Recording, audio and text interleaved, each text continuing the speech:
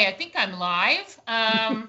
My name is Karen Haycox, and I have the good fortune of being the CEO for Habitat for Humanity New York City. And I'm here to welcome you today to a special conversation with a special group of people. So thank you for joining us at our Habitat for Humanity house party, virtually here live and on the computer. I want to welcome the cast from Come From Away, which, as we all know, Broadway plays a tremendous role in the heart and soul of New York City. And this particular play just does a tremendous job at telling a uniquely New York City story through a really heartfelt and genuine lens. It's a personal story for all New Yorkers, but I think for me, you may or may not know that I am a dual citizen, a citizen of the United States, but born and raised in Canada. And so this play in particular speaks to my heart as a Canadian and American, as it ties my native land and my chosen home together through this uniquely told story. So we're going to have a conversation with three of the cast members are joining us today, and we're so incredibly grateful. So our goal with the Habitat House Party is to bring you some really interesting conversations with people that you might not otherwise get to meet, and wrap that all around how people consider the role of home. So home for me means Canada and New York City. So without further ado, I'm going to introduce you to Petrina Bromley from Come From Away. Hello, pleasure to be here. Welcome, Petrina. Thank you for joining us. And I'm delighted to be here, Karen. Thank you. Petrina's joining us from St. John's, Newfoundland, Canada. Thank you and welcome. And next up is Astrid Van Wieren. Astrid? Hi there. Thanks for having us. And I'm coming to you from Toronto, Ontario, Canada. Welcome. Thanks for joining us, Astrid. We're thrilled to have you here. And last but not least, welcome to Paul Whitty. Hello, Karen. Thank you so much for having us. Thank you, Paul. Thanks for joining us. I'm so excited to have this conversation with the three of you today. We just, for the rest of you who are joining us, we just in the green room, we're talking about this. This is a really unique story for me as a New Yorker and as a Canadian.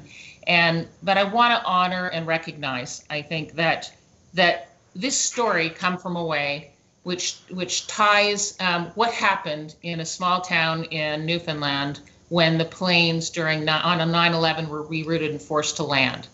And the story is quite honestly a rollicking good time and really manages, it's a roller coaster of emotions, but you leave the theater, I said to the cast earlier, you leave the theater feeling better than you did when you went in, and certainly wanting to be a better person. But I want to acknowledge that obviously 9/11, this story has its roots in a very somber day, certainly for New York City, for the United States, for Canada, and for the world.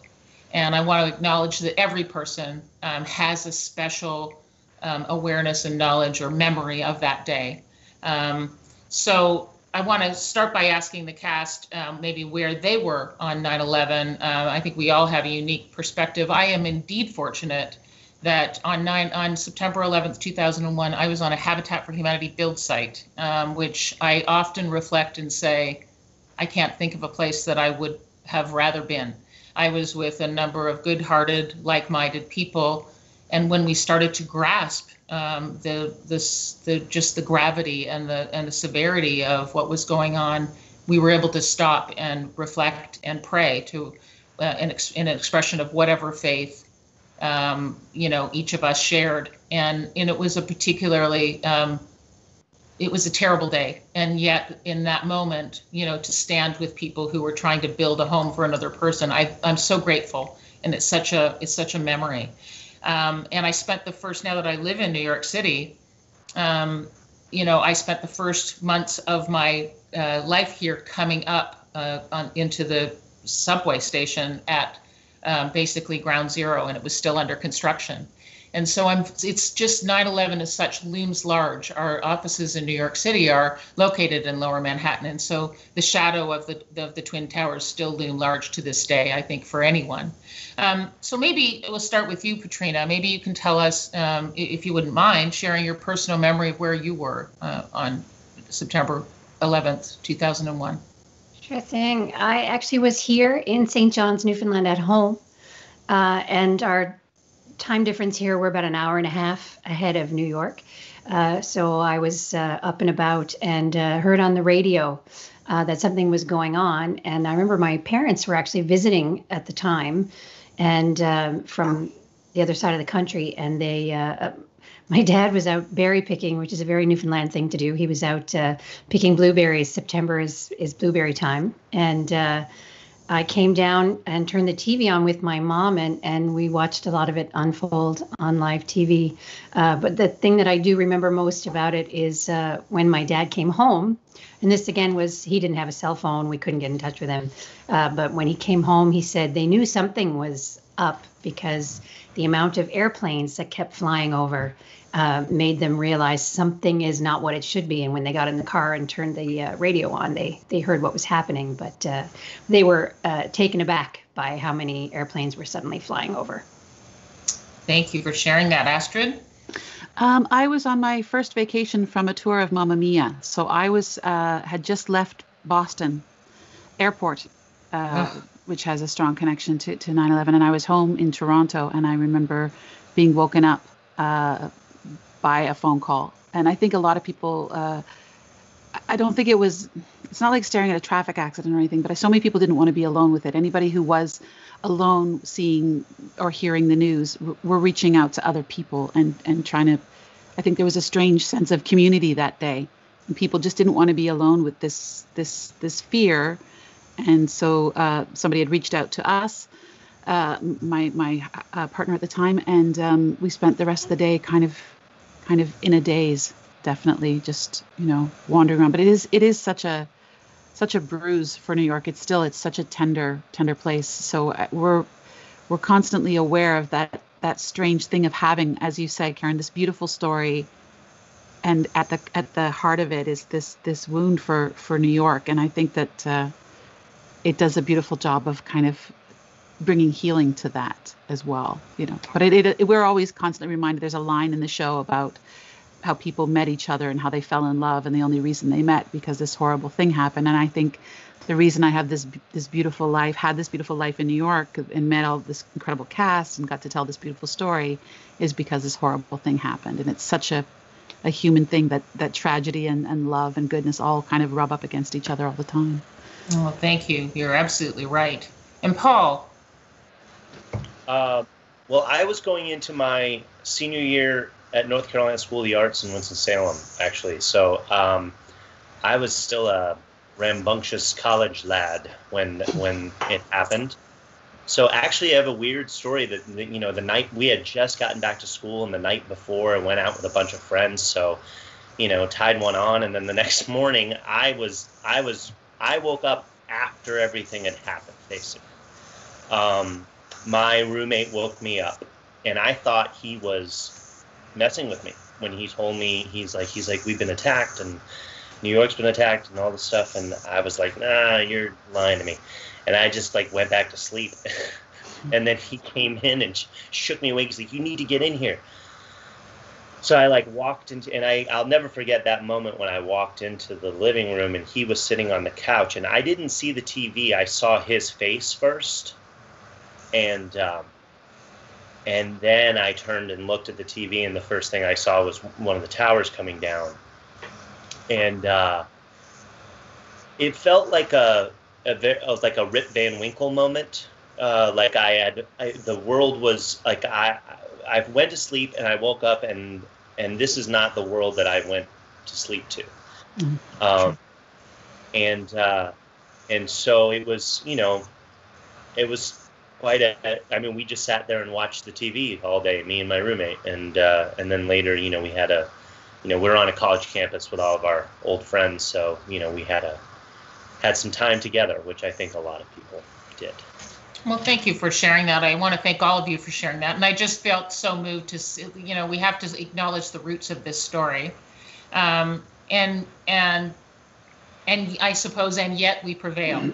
And in the roots of tragedy, as you so eloquently put it, Astrid, comes these moments of incredible grace and strength and resilience that, it is true, I think, for all time, that out of the roots of this tragedy comes some of the greatest humanity, comes some of the greatest humanity. And this story for me is such an example of that.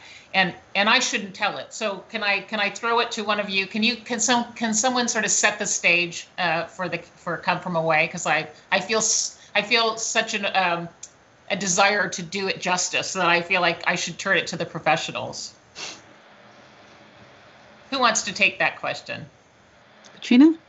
Sure. Well, the story starts unfolding as the people of Gander come out to tell everybody kind of what they're going to see. It all starts on that very first morning with the local people going to work, getting their kids off to school. Everyone is just going about a regular day, and then the news comes. And the story unfolds as we see different perspectives from people on planes, pilots, people on the ground. The president speaks.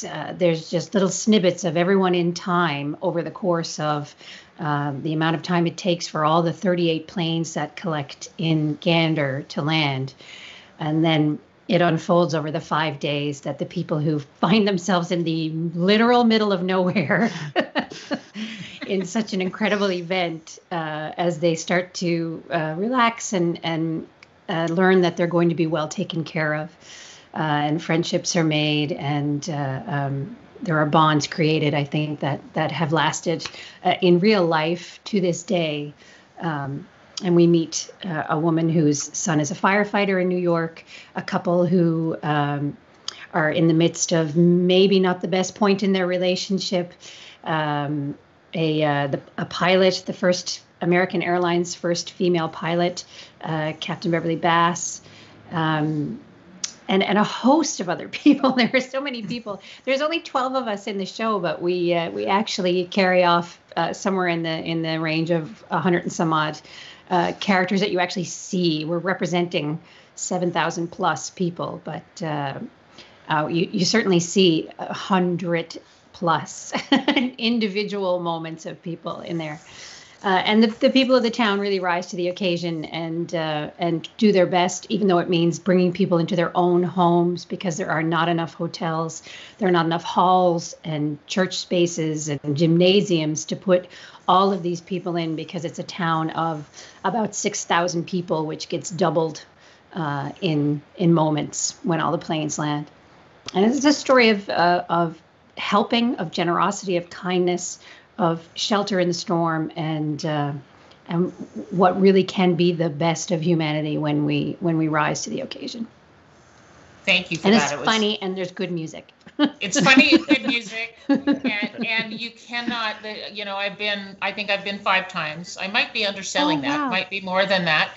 But everyone is on their feet. Everyone leaves that audience with a smile. In spite of yourselves, in spite of, you see such a mix of humanity in the audience and in the seats, just wrapped up in it. And it is truly contagious. Well, Karen, I've got you beat. I've seen the show like 30, 40 times maybe. I don't know. Because I wasn't part of the original cast. I joined the cast. I replaced Gino Carr, who originally played Oz. Light's doing something weird. My curtain moved is what happened. Now you have the sun here. It's just it's a nice effect. Yeah. So I had to watch, I watched the archival footage of the show for about a month before I started rehearsal. And then I just sat there for a month, while I was rehearsing, and just watched the show every night. And I have never seen a Broadway show more than I've seen Come From Away. I was going to say that's no fair, Paul, because you'd be watching from the wings, but I didn't see that you were. I didn't understand that you had been watching from the seats. So did there's, just a little insiders, we're all the rest of us on this call are Canadians. So there's some distinctly Canadian content and distinctly Newfoundland content in the show that made people like me really smile at the memory. Least of all, it would be the reference to the Tim Hortons. Tim Hortons, Shoppers Drug Mart. Yeah, all the little things, the icons of home. Yeah, I know. It is the truth. It is the truth. The Tim Hortons scene makes me smile to this day. And how did you? So you told your story of how you came to be cast. What about you, Astrid? How did you come to the show, to the cast of Come From Away? Well, I was very lucky to have actually done a show with David and Irene. Their first show. This was only their second show, and came so quickly to Broadway. I had no idea that it was considered quick, but yeah, it was a quick from the beginning of their writing to it actually making it to Broadway. I did their first show, My Mother's Lesbian Jewish Wiccan Wedding, so that kind of put my foot in the door. Yeah, it's a brilliant show. Oh my God, that sounds great. I'm writing that down. And also based on true events about David's two moms. And so they're really skilled at taking real events and distilling it down to like the best moments. I mean, they're fantastic that way. And their first show was lovely as well. So that got my foot in the door. And then I sent a tape and got a call back and came to New York and stayed with some friends in Weehawken, and it went okay. And I thought, well, whatever happens, I feel okay with what I did in the room. And then they offered it to someone else, and that person turned it down. And that's kind of how things go. And I'm so grateful to have gotten that opportunity and to still be part of telling that beautiful story. So that's kind of how I got there. Did it open in Toronto, or did it do its run up to Broadway in Toronto? Do I have that wrong? Well, it started in La Jolla, California, at the La Jolla Playhouse, its first professional production, but it actually started at the Canadian Musical Theatre Projects at Sheridan College. Irene, one of the creators, Irene Sankoff, always jokes that she thought, well, we're writing a show that they will be forced to do in high schools. Big cast, and it's Canadian content and all that kind of stuff. So it did start at a college, which I actually got to see that production, and the kids did a brilliant job of it. And I thought, oh my gosh, to be a part of something this special, because even at the time, it's changed a lot from its original presentation to now, but the heart of it has always stayed the same. The skeleton of it has kind of stayed the same. Maybe just the meat and organs have moved around inside. That's a gross metaphor, but anyway, but the heart of it has stayed the same. We'll just say that the heart of it has stayed the same from the beginning. So it's something I've always wanted to be a part of, and I still kind of pinch myself that I am. That is amazing. I don't want to leave you out, Petrina. How did you come to be to join the cast? My story is long. We got time. I'm gonna mute myself. So I was here home in Newfoundland working with a local company called Rising Tide Theatre during the 10th anniversary celebrations that happened in Gander, and we were out there to do a performance. And I went into the one coffee shop that isn't a Tim Hortons. It had a vaguely Italian name. It's something different now. I think it's Jumping Bean now. But anyway, the only other people in there in that moment were a young man and woman sitting at another table, and the actor who was with me, named Grant Tilley, who's from Toronto. He looked over and had one of those kind of out-of-body moments of, I know those two people. They're from Toronto. That's so strange. Is that a uniquely Canadian story? Because I can't tell you the number of times that has happened to me in small towns in Canada. And anyway, yeah. Incredible. Yeah. I think it's just one of those, like you're almost like Paul was saying with a kind of the who's the character that you cited? Oh my gosh, Rip Van Winkle. That kind of like when you see someone out of context like that, and you actually have a moment of, sometimes you see someone out of context who looks like someone you know, and you go, is that so-and-so? And then it isn't, it's just someone who looks like them. But then when you actually see someone you know, it does, your mind just goes, whoa, what's happening? Why are they here? This is so strange. But David and Irene were there to do their research.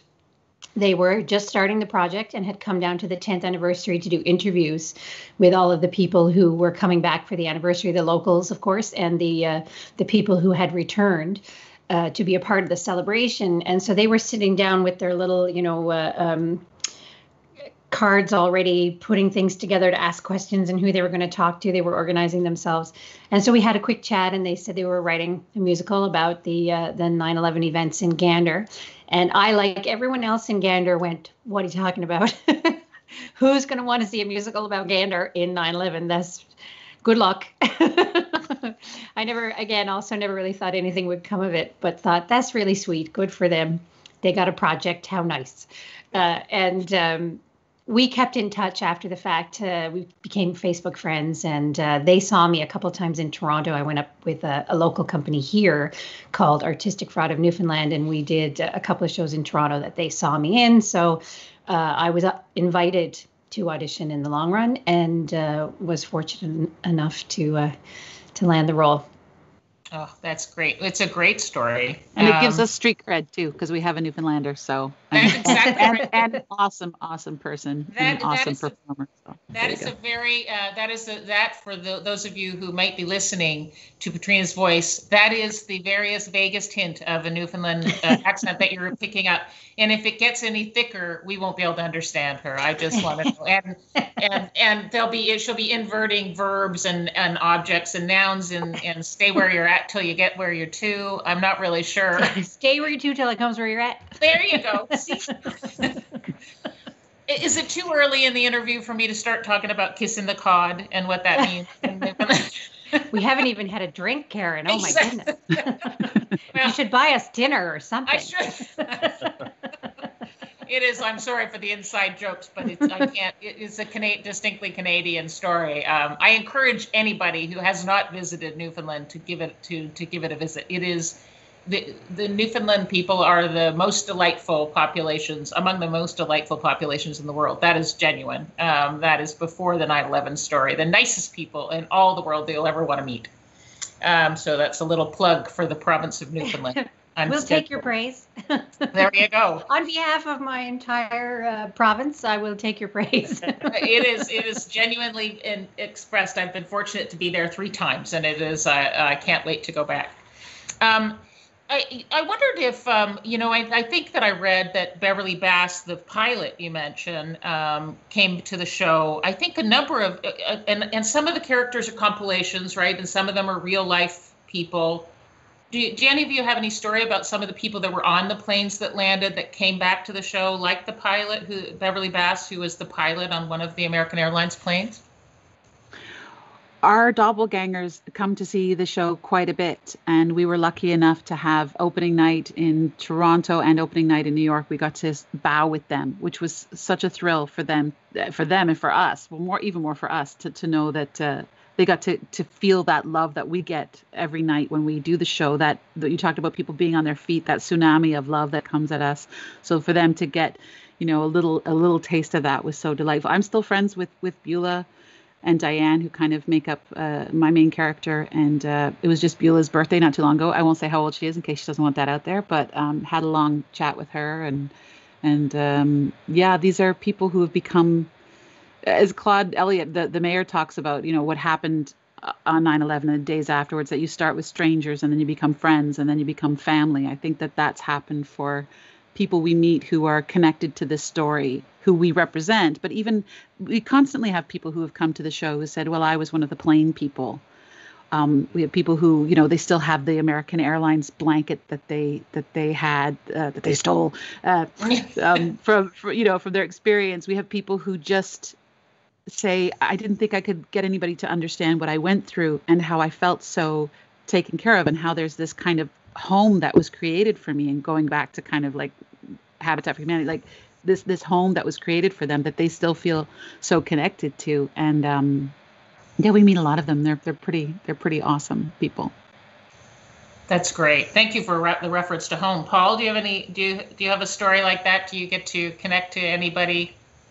Well, I mean, since I just started with the show in November of last year.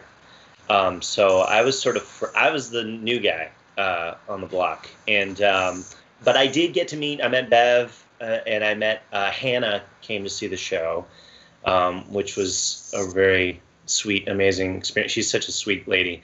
And I actually, so for people who don't know, one of the characters that I play in the show is a rabbi, Orthodox Jewish rabbi, and he's not allowed to see the show, I think, because of the dancing or there's some reason in the show religiously that he can't come see the show. And he's not even, I sort of play him. He's played as like an American, as a New Yorker. But I think in actuality he lives in London. And he was in New York, and he wanted to meet me. And we like just missed each other. Like they were trying to set it up, and I was like, yeah, totally, I'll come meet him. Yeah. And then he got really busy, and then he couldn't make it happen. But I was really hoping that we could meet. And then I've also had a little bit of contact with Oz's daughter, briefly. Yeah. But that's very brief, and that was like kind of right at the beginning. But yeah. Oz Fudge, one of the best names Oz of any character ever, and a real name. I love that. Oz Fudge. If it was a character name, it wouldn't be good enough because it's real, right? It's really. Yeah. That's amazing. What about Petrina? Before we leave that, do you have any interactions with the people that you've? I have an interesting sort of addendum to Paul's story that the rabbi that he's talking about has a few moments in the show, but the big one is a conversation that he has with an elderly resident in Gander, who is a man who had come over to Newfoundland as a very young child during the Second World War from Poland. And he recounts to the rabbi that he was told to never tell anybody that he was Jewish, to never admit it because it would put him in danger. And it's a true story about a man in the community. And his granddaughter came to the show. She's from Newfoundland. She's a lovely singer. And I met her and just had that strange moment of, wow, the truth of these stories and the reality of them. It really hits you when you meet people who are descendants of the people that we're talking about. I mean, it's incredible when you meet the real people, but enough time has passed that some of those people have passed on, of course, but the story is now being carried through generations, and it's just sort of incredibly beautiful. There's a character in the show, Hannah, whose son is a firefighter, Kevin O'Rourke, who was there on the day, and we've met his grandson and daughters as well, which is just incredible to meet the real families of these people.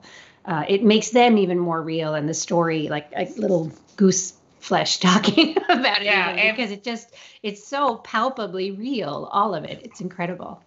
Yeah, I don't want to ruin that part of the story for anyone who hasn't seen it, and we know that whenever this point of reality that we're going through at the moment is over and Broadway is back, because we know Broadway will be back, the show will be back, that people should go and see it, because that is, I mean, Hannah's story is so representative of so many of the firefighters who were lost on that day, and you kind of live that with her. You know, it is the most unique experience because you know the story, you know how it's all going to turn out. You're just seeing it and experiencing it through such a variety of perspectives. And I love that it's such a, I just lost the word, such a broad, that you all play so many characters, and it is so seamless. It's almost orchestral, you know, in a funny kind of way that I adore it. Yeah, our director Christopher Ashley did a beautiful job, and Kelly Devine, our choreographer, she won an Olivier and he won a Tony. So they truly did a brilliant job in moving us around the stage, and it really creates that sense of community too, because you have to have each other's back, and that creates such a quick feeling of trust, and we have the best cast in on Broadway. I'll fight anybody who says we don't. Well, I'm on your side. Yeah. I think one of the little genius things that the show does is the timestamps, because we progress through the 5 days, and there's reporters and local people who come out and say, you know, it's 10:45 Tuesday, September 11th. And they put you immediately where you remember yourself being as soon as you hear those dates and those times. And that constant motion forward of what the next timestamp is, what the next day is, keeps people engaged in a way that I think really services the sort of forward, constant feeling of the show, because you're always being reminded, oh, I remember that day. Oh, I remember that day. I remember what I was doing, which I think is just a beautiful piece of the writing. I remember being so keenly aware, because the time stamp. I don't know that I know initially that it was 5 days, but as the days go by, you're coming to the end of the show. And I remember being, at first I thought, wow, this is kind of long. When you're sitting in the seat and you think this is going to be, and it's going to be great, but it's going to be long. And then I remember as it got close to what I knew was going to be the end, I was having that true desire to suspend time. I didn't want the show to end, because I was so wrapped up in the moment and in the show and in the story and in the music and it's just a tremendous huge fangirl. Okay, I'll stop.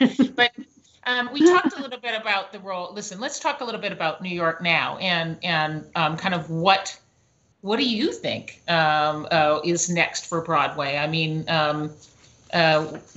Broadway, Broadway is like home in New York for, and I'm looking at New York, from my balcony here, and it's, and I've had occasion to be in Times Square, and it is, just the word surreal doesn't do it justice. It is very surreal at the moment, but there is a pathway back. We know Broadway will come back.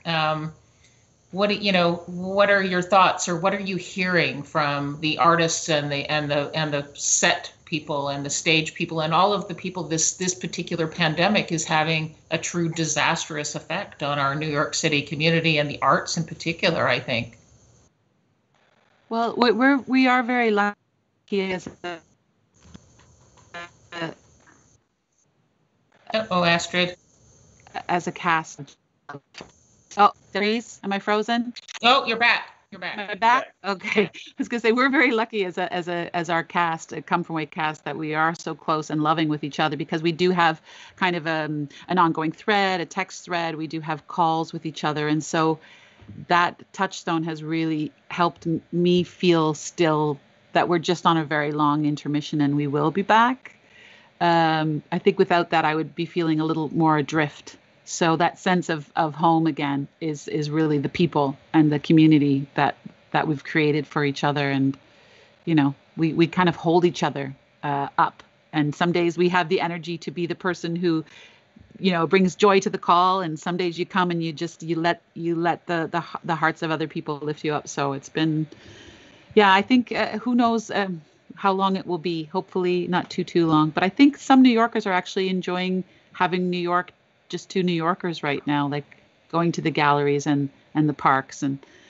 But I can't believe I'm going to say this. I'm looking forward to a packed Times Square and an elbow in the ribs and trying to get there before the train doors close and wishing people wore more deodorant or whatever. I'm looking forward to that. All of those I can't believe New York experiences. Yeah, and as a true New Yorker, part-time New Yorker, whatever, I will eventually be complaining about it 3 days later. But I look forward to those first couple of days. Exactly. The arts is really responding. Interestingly, you're hearing sort of kind of grassroots stories about artists coming together and actors coming together, and you're seeing a lot of virtual work. Are any of you working in the arts in wherever whether you're in Newfoundland or Toronto, or I think Paul said you're in Louisiana, right? There's got to be some music or something going on in Louisiana. They're irrepressible down there. Yeah, there's always music in New Orleans. You can't stop that. But I actually, I've been trying, when the pandemic started and we were all sort of locked in our houses at the beginning, I started going out in my driveway and playing guitar and playing for the people in my neighborhood. And I still do that every night. I still go out there and play, and just for a little while at least, but that's just, that's more for me than anything else, to sort of keep myself like it's funny when we just found out that Well, if I go back, first of all, I feel so grateful that I had a job when this whole thing started, which is the sort of windows of time when you're not working as an actor that come in your career, and just sort of like the timing of this and when it happened, and I just happened to be in this show when this whole thing started, and like also to join this brand new well-established family, with this cast, people who have been with each other for years and have a lot of history and a lot of connection with each other. And I was just immediately enveloped into the fold, and that was pretty awesome. I mean, like it was amazing to me a couple weeks ago, because we do this weekly Zoom call that Joel Hatch, who plays the mayor in the show, he sends everyone the invitation every week, and as many people who can do it, they show up, and I was sitting there listening to Jen Colella tell a story, and I don't know Jen really, like I got to know Jen after the pandemic started, because she left the show as I was coming in.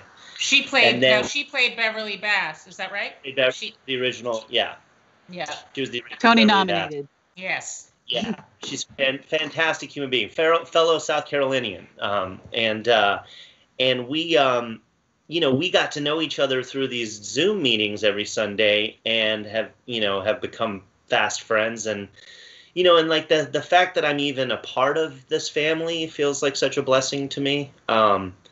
I don't know how I wandered into talking about that. What were we talking about originally? We were talking about, that's good. We were talking about, you said you went outside and played music, and right. Which is, I think art is irrepressible, and I'm just curious how it's coming out for all of you.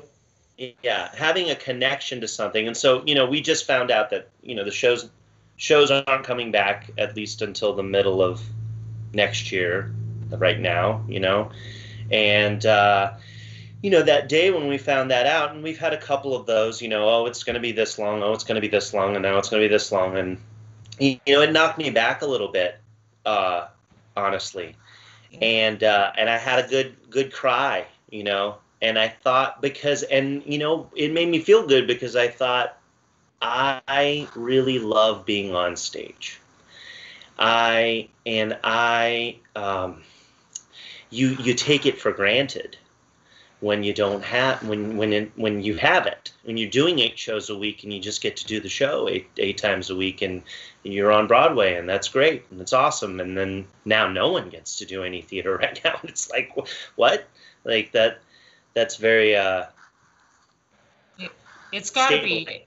It's got to be. I mean, it's got to be. And this pandemic is having predictable and unpredictable impact, I think, on all of us, right? And I'm curious. What about in Newfoundland? Is there some art? What are you doing to keep your toe in the water of if that's the right analogy, of artistic expression and music? I warn you, if you start doing body parts, it gets weird. My metaphor was horrible. Just stay away, Karen. Stay away. I'm blaming Astrid if the body part reference. We've been very, very fortunate here.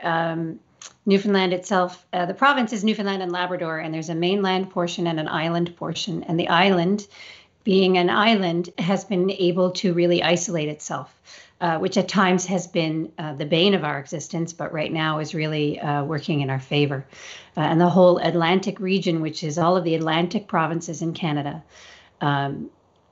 created a bubble that contains all of those provinces. So you're not allowed to come to Newfoundland unless you're a resident or you have an exemption for, special reasons. So the only instances of COVID coming to Newfoundland are literally brought here by someone who has traveled, is coming home from somewhere, and has unwittingly brought it with them. And because of the regulations with quarantining and stuff, there's no community spread. We've been very, very fortunate. And people have been very diligent as well with the mask wearing and the distancing and all that sort of stuff. But because we are isolated in the way that we are, we've been able to return to some things a little faster. There are theaters opening up again now and performances happening. And I've been myself in 2 or 3 workshops already and heading into another one next week. I've been doing some online teaching at a university here on the island. And I did this workshop a couple of weeks ago where we actually were in the same room together. And the first time I was actually in a room with other people and we were talking about characters and story arcs and, the reasons behind why the actors are thinking that a character should do something.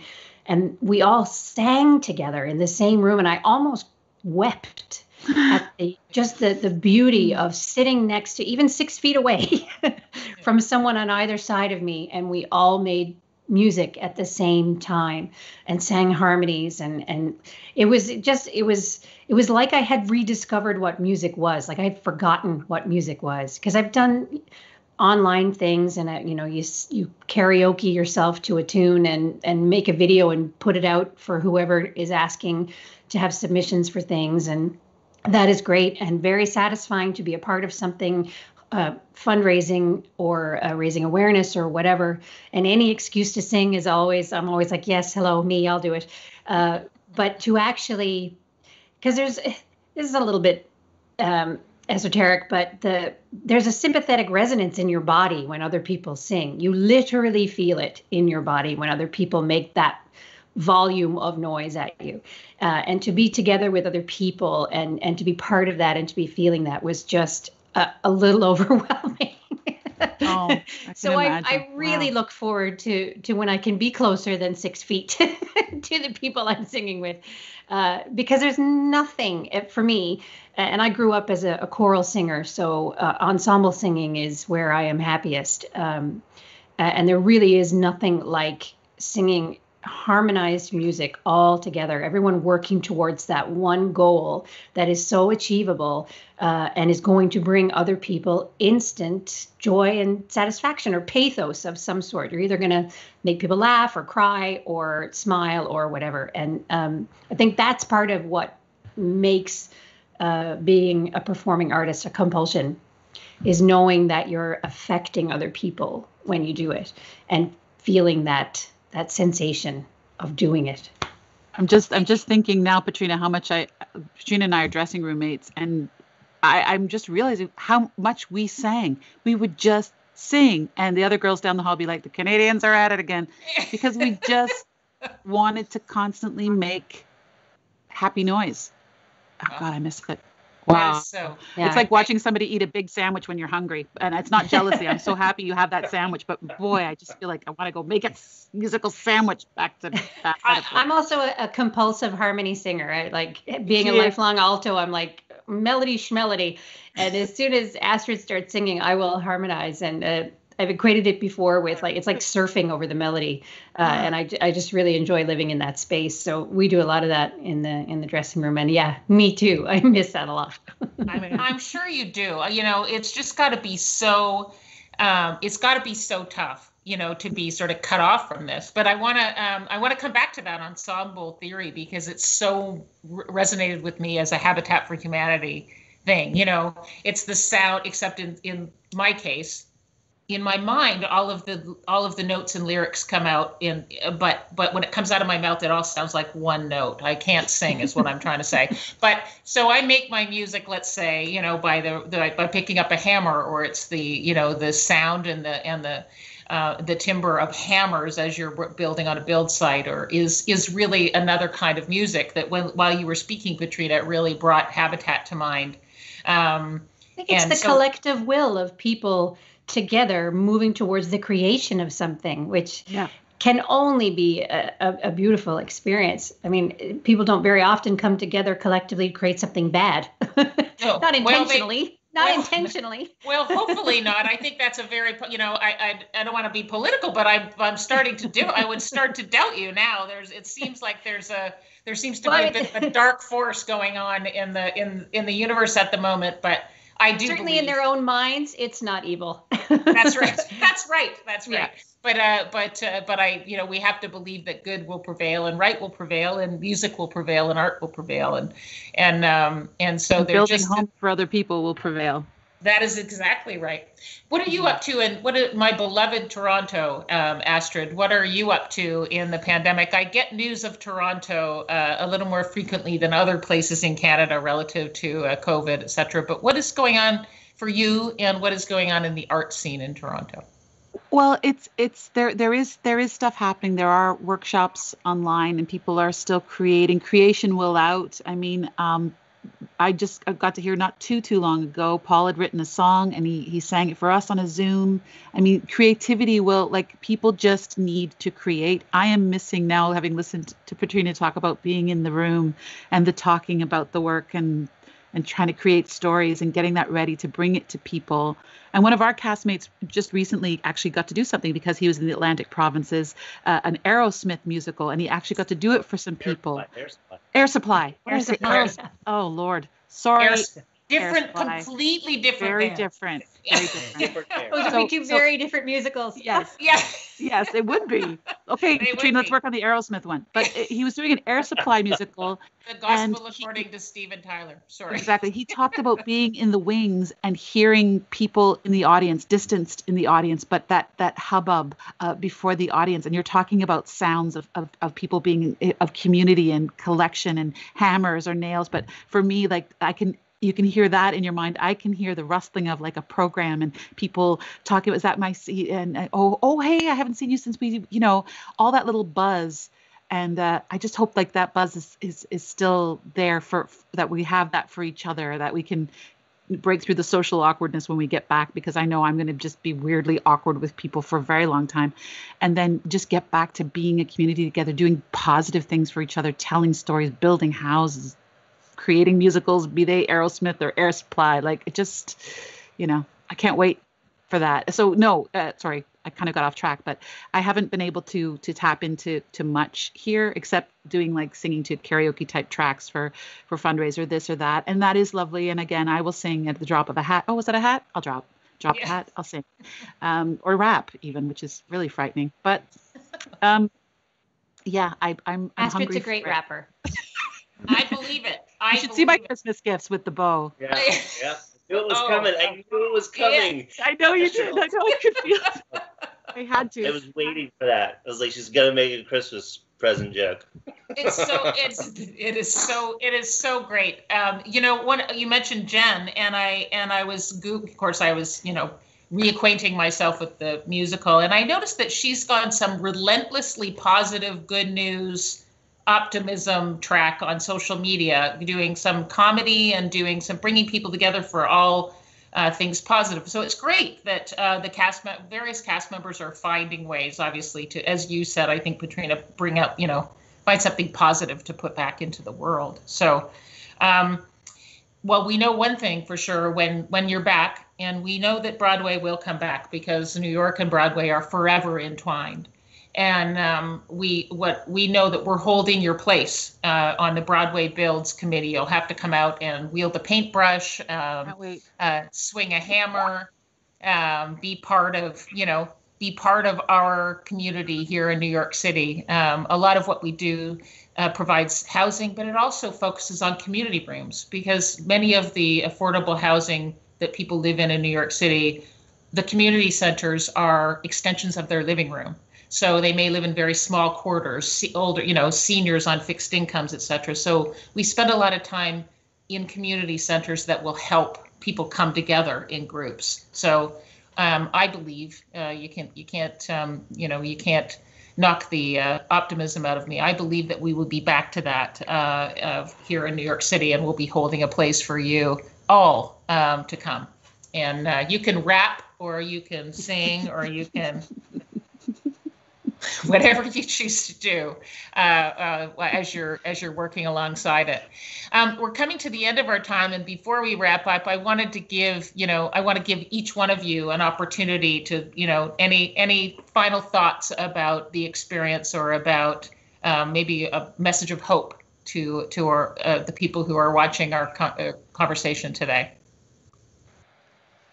For me, I think having spent so much time at home now, I think we all have a really renewed understanding of what it means to have a safe place to be in because we've been locked down and quarantined and all these things. And the idea that there are many, many people out there for whom home isn't a safe place just makes me want even more to be a part of the next project that you guys have happening, because it's so, so important. And it is one of those things when you have it that you take for granted. And if anything, the pandemic has given us some insight into some of those things and hopefully new perspective. Thank you. Astrid?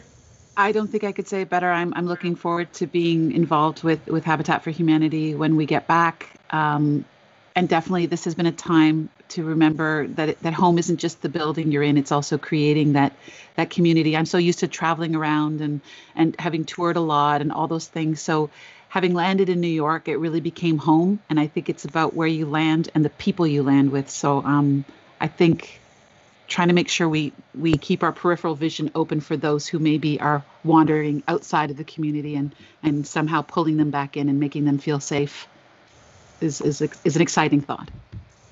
Thank you. And Paul? Hang in there, everybody. It's going to be over at some point. You just got to hang in there.